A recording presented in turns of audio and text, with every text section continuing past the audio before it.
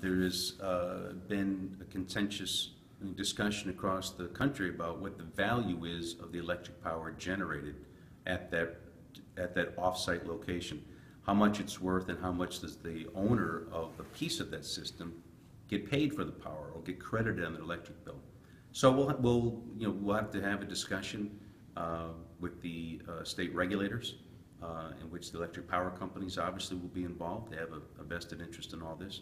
So we'll sit down and come to an arrangement with that power's worth, and we'll go forward.